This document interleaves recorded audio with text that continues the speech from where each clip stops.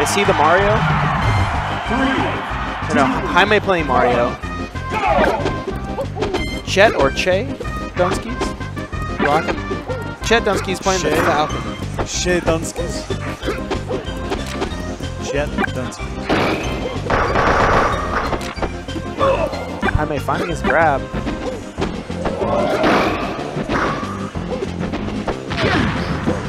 That Nair is such a strong tool against Falcon, but he just barely misspaces it. Yeah, the Falcon recovery can be a lot more powerful than people give it credit for, just because it can grab.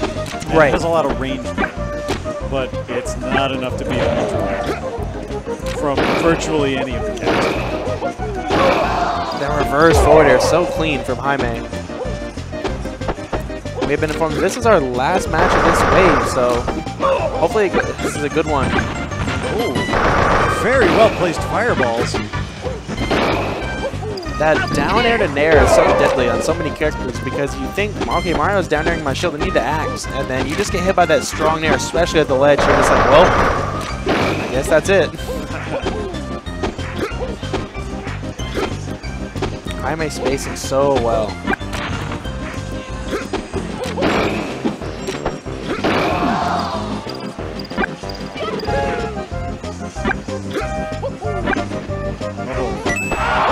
Tried to do that down air that we talked about in this matchup earlier, but couldn't find it. The weak up air from Jaime as he lands. Wow.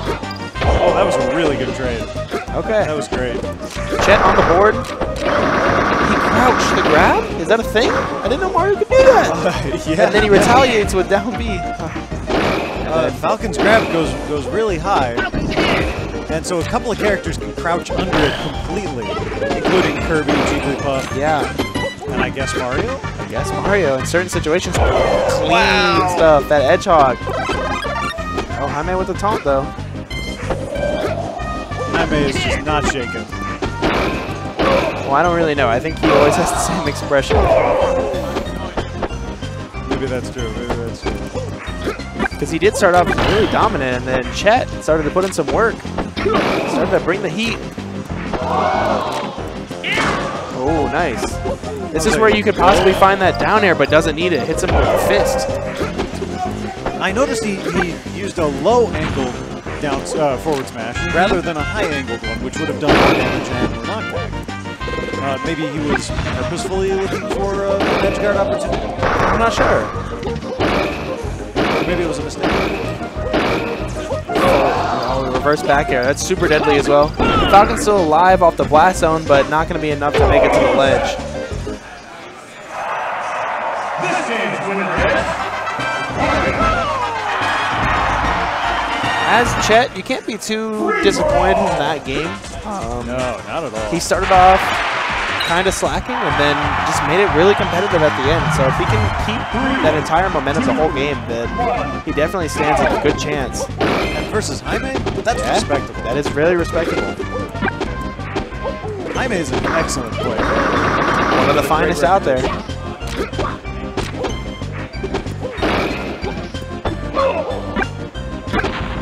Yeah, so good by Jaime. He plays the fireballs like perfectly to where even if he up aired the one, which Falcons so often do, he still eats the second one from the lag. Clean stuff. He's just looking for that edge guard. He's bringing this pressure on the platform. Jaime knows he's going to falter on the pressure. He just waits. Yep. Oh, wow. That was really good. Jaime just waiting for him to back air the fireballs and going in anyway. Scoops are there, and he waited for the tech and almost covered it. Yeah, his placing was just a little off. Yep. Oh, I like the fade away, but if you fade away from that far back, you're not making it anyway. So it's the same thing as taking the hit, unfortunately for Falcon. Yeah.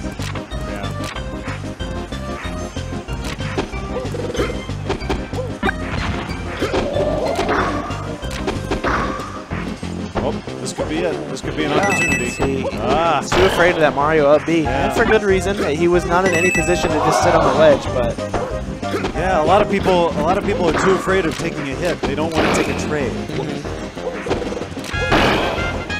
Loss aversion. That's what that is. Right, now's not the time to get creative.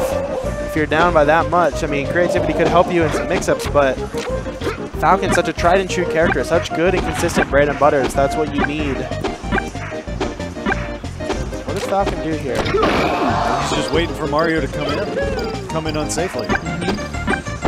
Which is what he should be doing, honestly. Falcon is fast enough and he's mobile enough that he can run around Mario.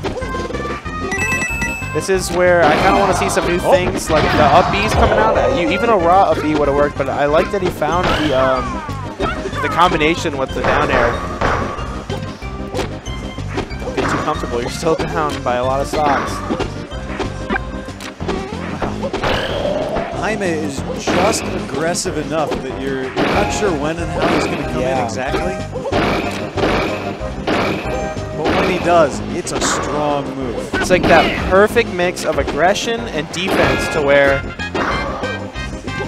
you're afraid of him, but when he's standing still, you're still so afraid of him when he's doing nothing that you just are lost. You don't know what to do. And that's like what makes, that's like the two things that can sculpt the perfect 64 player.